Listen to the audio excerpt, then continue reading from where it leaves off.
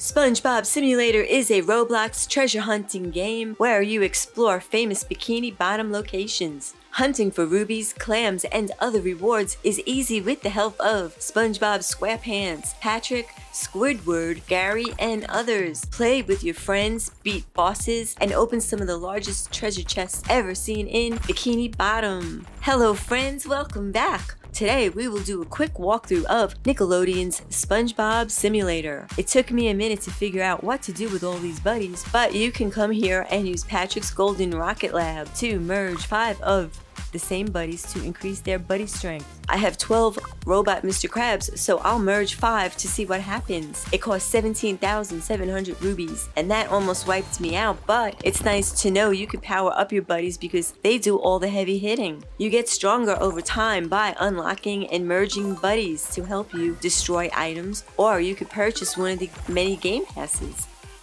The game is updated every Friday, with most updates having new morphs, zones, buddies, and features added to the game. Buddies can be valued in terms of gold and the percentage of goober power, which you use as a reference for trading them. Several quests are going on at one time, and you get to quest for different things in each of the zones. You could trade with other players, and I could see why that would be a cool aspect of this game, but I need to figure out the strategy. I did see a price table online somewhere, and some buddies can be worth a lot, and they can be rare, so I need to learn more about that before I start giving away stuff. If you have any advice, please leave a comment. Here is the Clam Codex. It shows you some zones. I believe there are at least 64 zones so far. You get to claim a reward after you open the right buddies for that zone. I have so many buddies right now, but I need to learn which ones are better than others. I just keep getting more and learning more about this game. Trading might be the best way to get buddies, but you'll need to know how to price them. I saw that in another video. Some buddies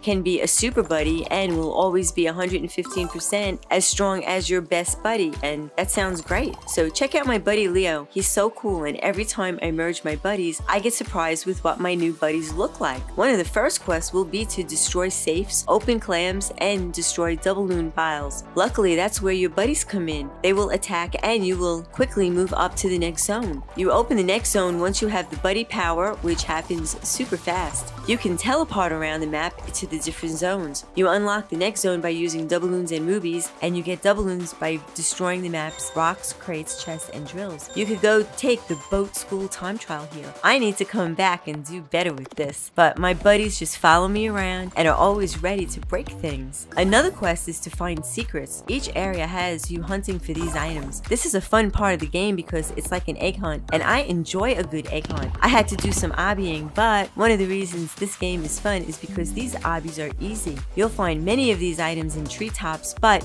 you will have no problem finding all the secrets. It's fun and easy. So I will keep up with merging some buddies because they keep getting more powerful but more expensive. So you go through the map to open new zones and find new quests in these zones, but you will grind for buddy points, doubloons, and rubies. Buddies seem to be the equivalent of pets in other simulators. They have different rarity stats like rare, legendary, mythical, or you can get exclusive with Goober, Deluxe. You can upgrade with Golden and Rainbow. This looks a little tricky, but it's perfect for me. Just enough obbying. I get stressed out when I cannot complete an obby, so good for you if you're good at that. You collect all the items and you get fireworks.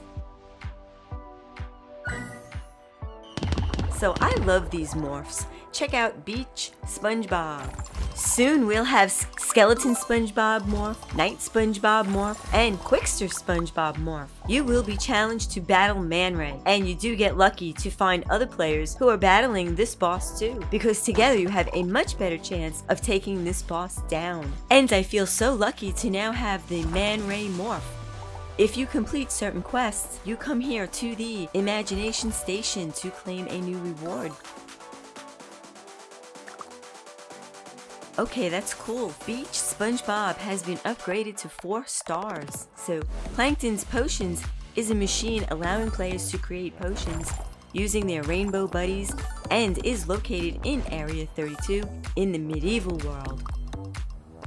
To use Plankton's potions, you come here and then you will pick any of your rainbow buddies and create 3 types of potions. You could get Buddy Power Potion, Doubloons Potion, and Rubies Potion. All are common at Tier 1 and they temporarily increase your equipped buddy power by 10%.